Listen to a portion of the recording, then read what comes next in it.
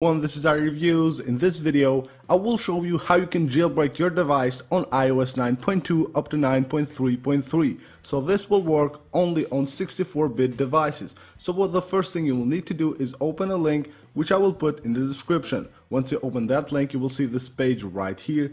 Click this red button. It will take you to this other page. Here you have to click this green button. As you can see, it's all on Chinese. We have to wait for Pangu to translate them to English, but for now it's all on Chinese. So what you have to do here is just click this green button and it will download PP Helper to your device. You install this app on your computer, and then when you open it you connect your device, and what you have to do here is just click this button right here, which will install this app on your device. So this app will allow you to jailbreak your device. So what you have to do here is just wait for it to install it to your device and you're good to go. Then all you have to do is just go to your device and jailbreak your device from there. So let's just wait for it to do it here, just wait for it to finish, and we'll go back to the device.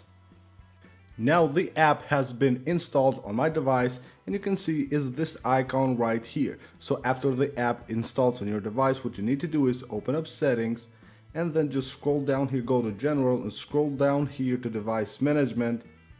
Click here and just click trust, and now you're good to go.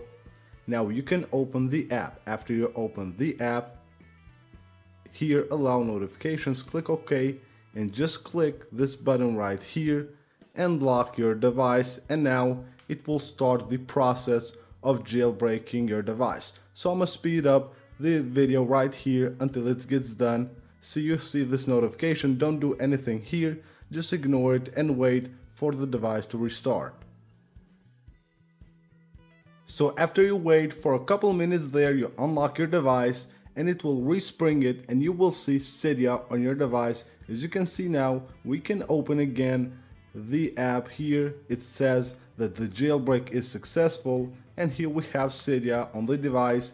My device is on 9.3.2 and has been successfully jailbroken. So that's it for this video, guys. For more videos on all the tweaks